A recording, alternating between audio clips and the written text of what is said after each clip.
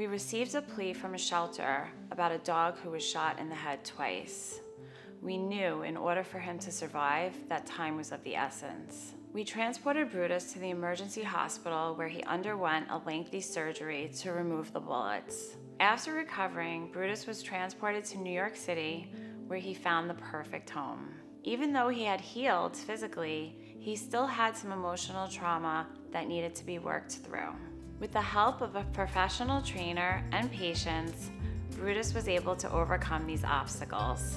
2 years after bringing Brutus home, his parents found out that they were expecting.